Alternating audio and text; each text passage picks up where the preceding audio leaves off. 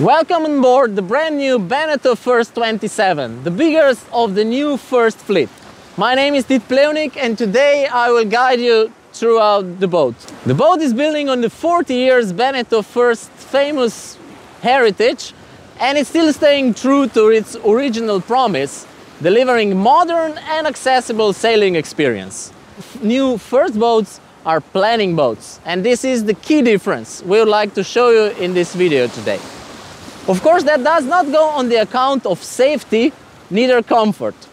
The boat perfectly works in the family cruising setup, family of 4, maybe even up to 6. You can go out on a day sailing alone or in 2 as a couple.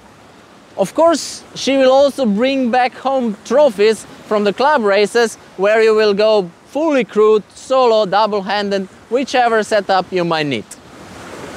She will again and again surprise you by getting on a plane in as little as 12 knots of wind, as you can see now. And please do take advantage of this 360-degree video virtual reality tour, where we will first check the interior and all the cruising and living on board feature hiding inside this 8-meter pocket cruiser. And then in the second part, we will show you the boat in her natural environment, under the sails, as we are doing right now, and show you how the boat is planning, how the cockpit and ergonomy works. But first, let's jump back to the beginning of the day, back in the marina. So welcome inside of the First 27. The boat is having all key amenities for comfortable and cozy cruising for up to 4 persons. So we have a separated front cabin, there is a galley with freshwater tank, huge open space saloon with a table, there are 2 more berths in the stern, and we even have a classic marine toilet in the completely separated room. So in the next couple of minutes I will explain you all of these features. But first I would like to touch a little bit about the philosophy, how we were designing this interior. So all the time we were really weight sensitive. So we really wanted to make sure that the interior doesn't decrease or kill the sailing potential of the boat, because this is our main promise.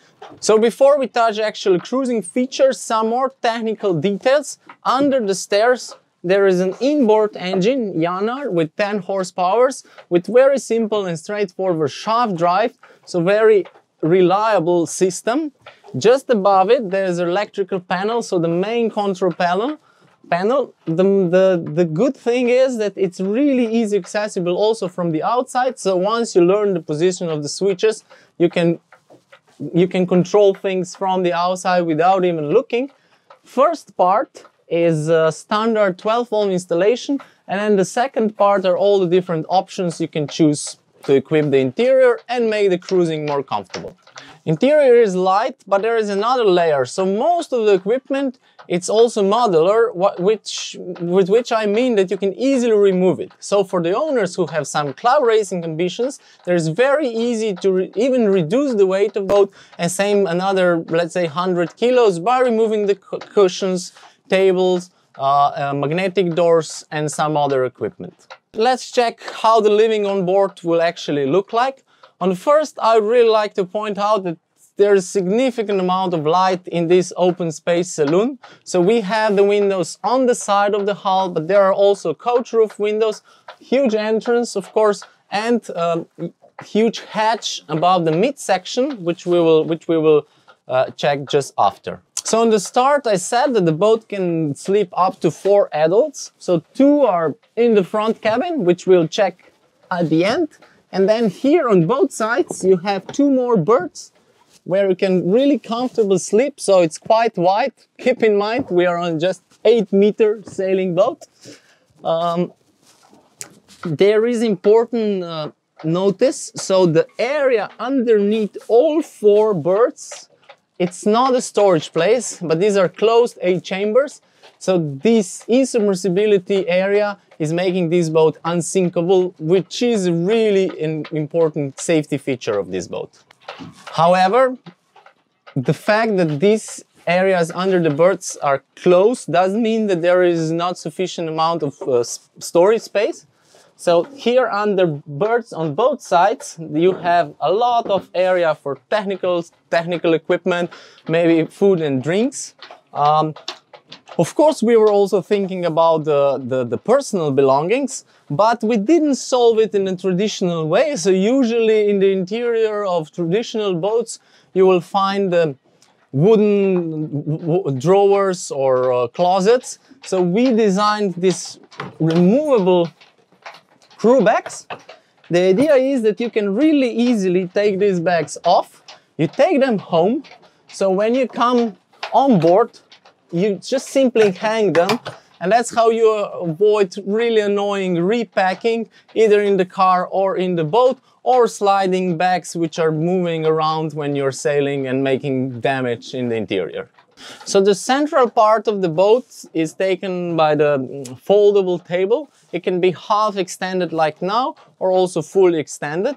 It's fixed with the screw in the center, which is not a typical way how these tables are usually attached. But the thing is that because there is no support underneath, you can really easily move in the interior even if the table is open. So believe me, your knees will be grateful.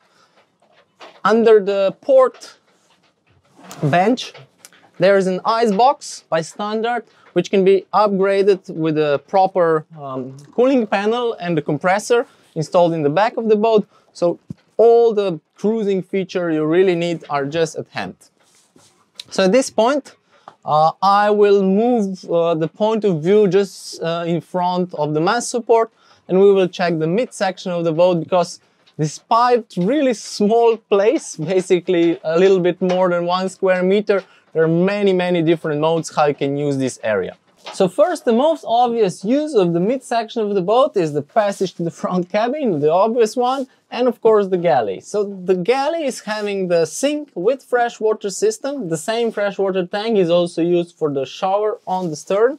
There is a single gas burner, handy storage place in behind, and of course there is additional storage place just underneath the galley, where you will find enough space for all the kitchen equipment. For the next mode of the area, I will move your point of view on the galley, so you will have the complete view of the room. Just behind the foldable magnetic doors, we've placed the proper marine toilet. So when you close the doors to the front cabin and to the saloon, you get a completely private space for the toilet. I agree this area where the toilet is placed is really small, but by closing the doors, you gain extra room and complete privacy when you're using the toilet. Just above you, there is huge hatch, so there is sufficient ventilation, and of course, if needed, you could even stand up. In the corner, we place the custom-built blackwater tank, so it's really built completely up to the regulations. So now we'll move to the front cabin. The last mode of this midsection is actually extension of the front cabin, because I can close the toilet completely. That's very important, because this is the place where I will sleep, and I can close the doors towards the saloon, so I gain complete privacy. The front cabin can offer 2 decent berths, so I'm pretty tall and I can really comfortably sleep here. If I will be actually sleeping here, I can easily move out these 2 additional crew bags, which are for the personal belongings in the front cabin. And then there are 2 more things, which is all the way in the bow if you turn around. So there is the anchor locker, where you store the anchors, a quite important cruising feature, of course accessible from the deck. And there is inspection hatch to the crash box, which is really rare safety feature on this size of the boat. As you can see, there are many details and unique solutions which are enabling that you can really comfortably cruising on this 8-meter boat. I don't know if you noticed, but the table which was here in the middle of saloon, I've moved it to the cockpit. One thing is, you can see how it's used in the outside, and of course the other main point I would like to make here is this huge open space saloon Please keep in mind we are just on 8-meter boat, so it's really, I mean, you can really easily and comfortably welcome 4 or even up to 6 persons inside the boat. So now it's time to go out, leave the marina and hoist the sails. So welcome on board with me today, my colleague Marusha. She will help on the helm and we will show you the first 27 in team of 2. While we'll be leaving the marina, I will explain you some technical details and background of the first 27.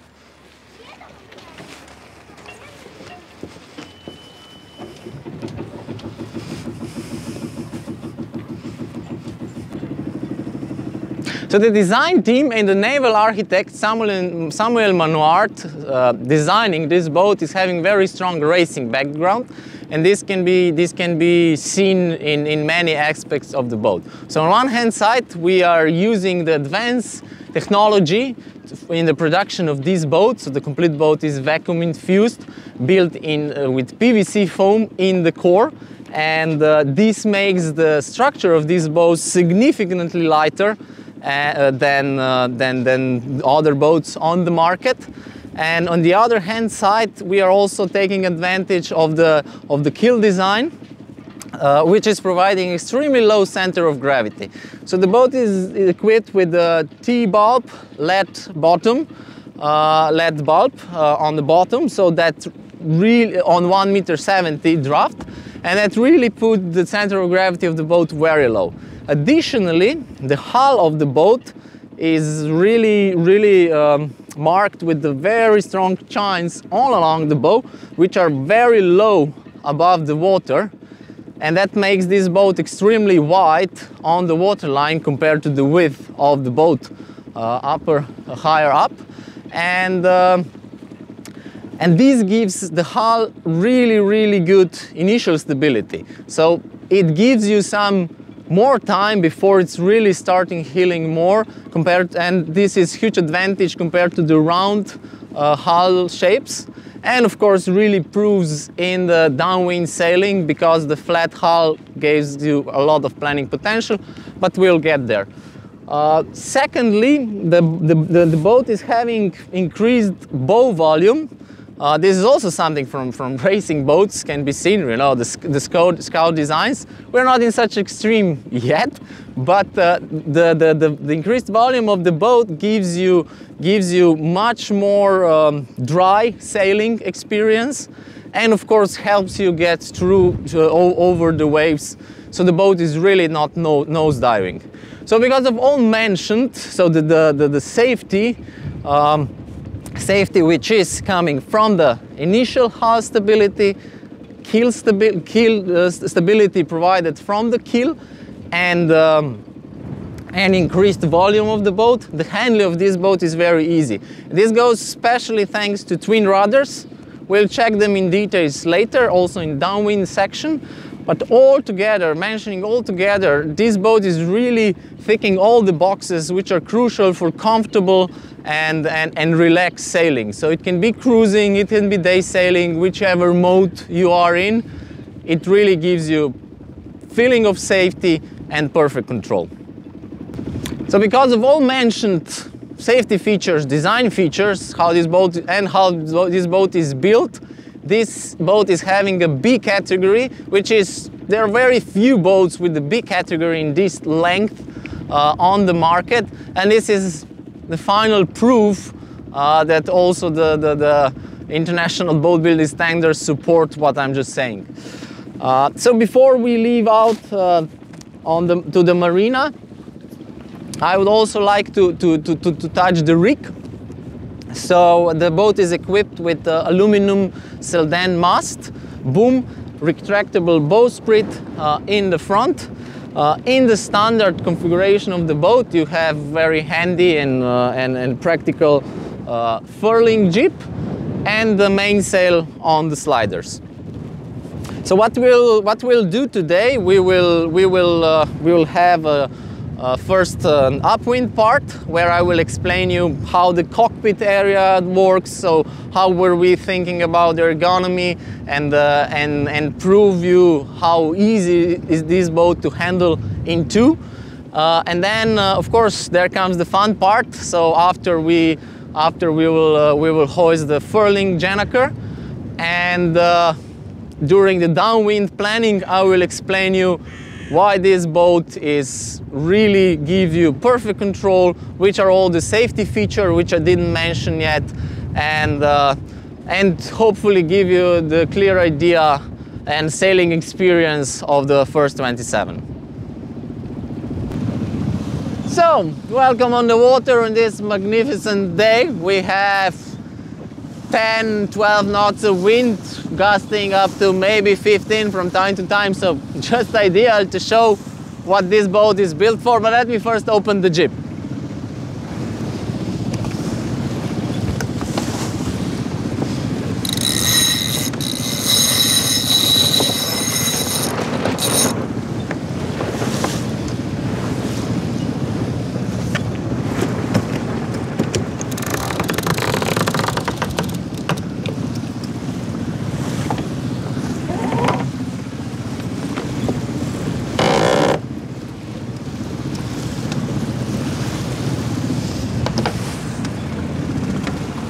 And we turn off the engine.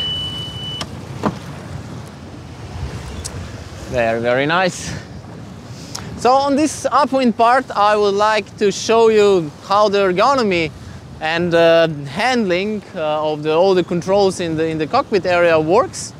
And we were really thinking carefully how we positioned deck equipment and all the controls, because we are well aware that the boat needs to work in different setups. Like we are just in two at the moment. Of course you will be sailing fully crewed, and from time to time you will be also sailing alone. But before I show you how it works, as you can see, we really have, I mean, it's quite spacious cockpit area, open on the stern, and then in the central part you have the benches for more comfortable living, and this is where you spend most of your time when in the boat. So let me show you how I would sail this boat if I would be alone. May I, Marusha? Thank you. So in the back here, behind, on my left hand, you have the mainsail traveler, and also then I can easily have also the main sheet here on my knee if I would need it. Then at the moment the jib is on the lee side.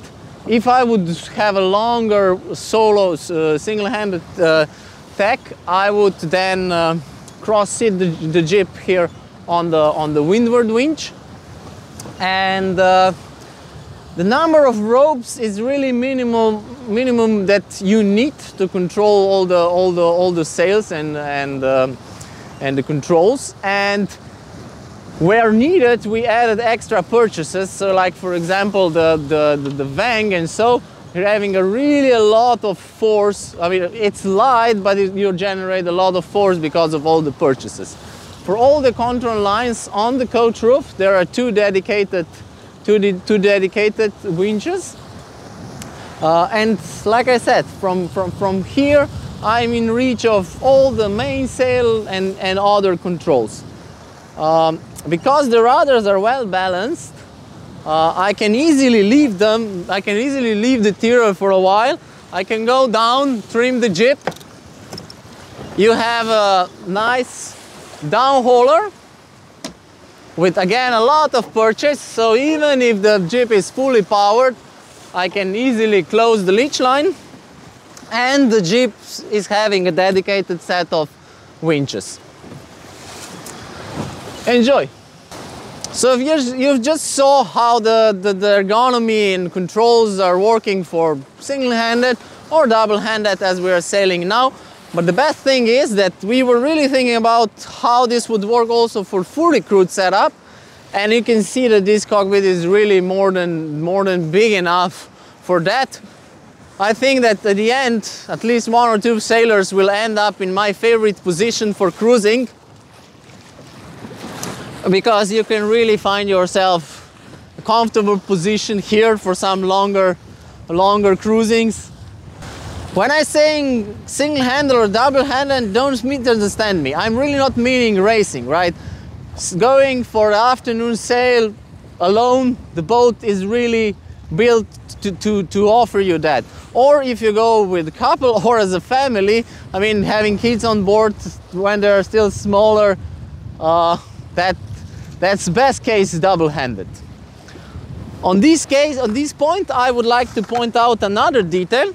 I'm not sure if you notice it, but the bottom diagonal is moved inside, not attached on the outside of the hull, and this is not so common on this side of the boat. But of course, it gives you great advantage of very easily moving forward and backward without any climbing. If I return back to the cockpit, few more things to say. So the volume under the benches is not the interior, but is storage space accessible from outside. So that's where you will store all your fenders and marine ropes. Gas bottle is also in this area, and so. So I've just hoisted the furling gennaker, get everything ready. And before we open the gennaker, I would just like to point out one thing, that in this upwind part, we were simply sailing at the displacement speed of the boat, nothing really sensational, except of course you have full control of the boat, everything is on place, forces are low and so. But actually the real fun and the main potential and the main promise and the difference of the first 27 can be best shown in downwind sailing, because that's where the boat is exceeding the displacement speed and it starts planning. So let me show you how this works out. Okay, let's bear away a bit. Okay, so like I said, easily you can unfurl everything from the cockpit.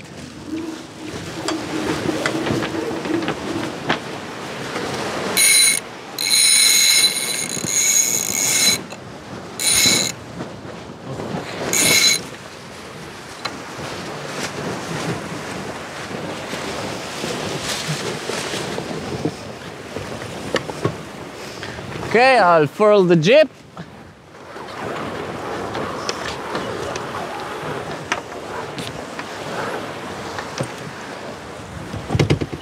Sorry. And so on this point,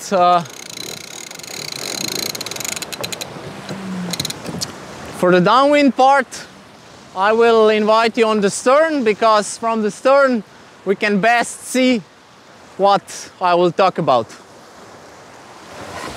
So welcome on the stern. From here you can best see what is main and best promise of the BENETEAU First 27, and this is planning downwind.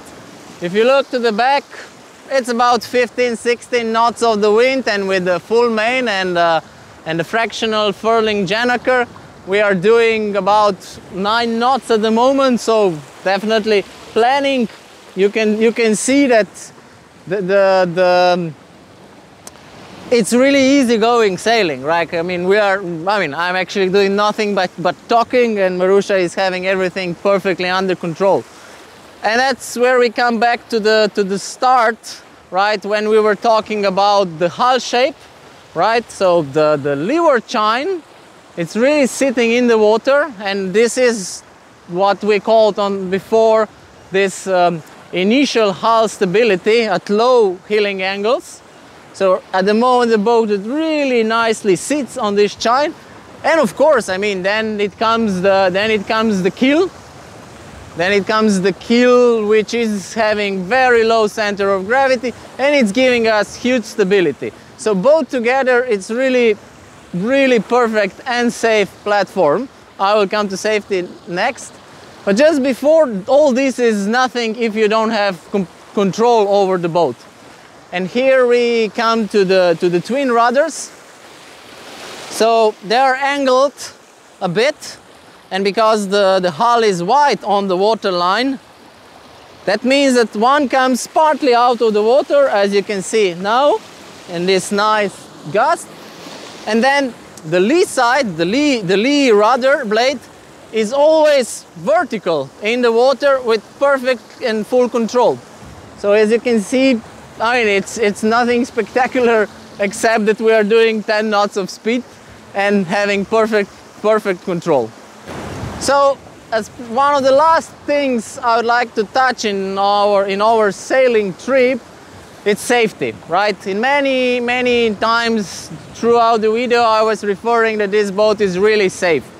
And of course, as said a few times now, stability first thing. We cannot say that the boat is safe if it's not stable. And I think that with this fantastic sailing and planning downwind, we are definitely proving it. Secondly, of course, there is also a few other features that the boat is having, right? So it's unsinkable with 3 separated insubmersibility chambers, altogether 3 cubic meters. And please don't forget, on the start we said that the light craft condition, basically the weight of the boat as we have it now more or less, is 1,700 kilograms. So really safe. Even if you blow one chamber, you stay afloat. Plus that there is foam in the sandwich construction, so this is by default also floating.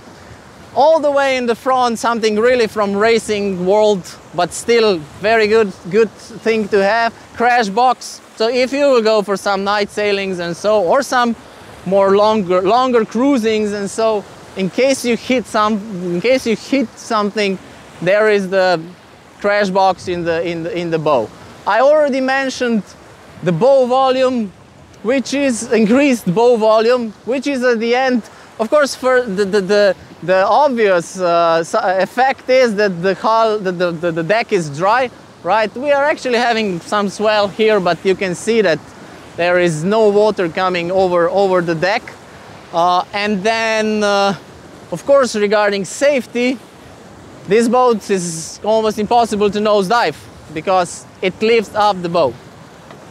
And when we add to that already mentioned twin rudders and the complete control you have, B category of the boat, this is for sure one of the safest boats on the market in its length category.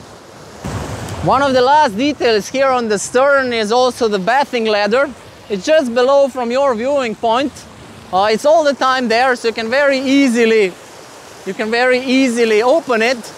And it can be opened also from the water. So on one hand side, it's a cruising feature for going swimming, but at the same time it's also reboarding equipment. So for the end, I would just like to say one more thing, that planning downwind is way safer and of course much more fun than rolling at the displacement speed, right?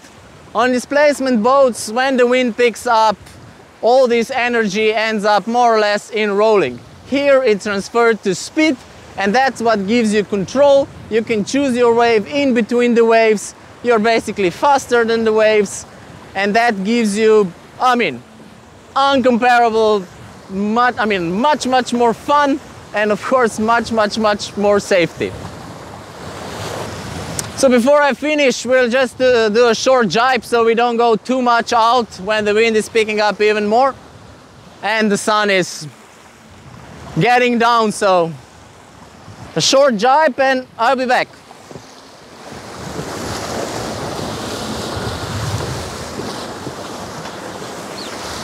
So from your position you can also see the way how the Jenneker trim was designed. So I always had the Jenneker on the windward. So Marusha, I'm ready.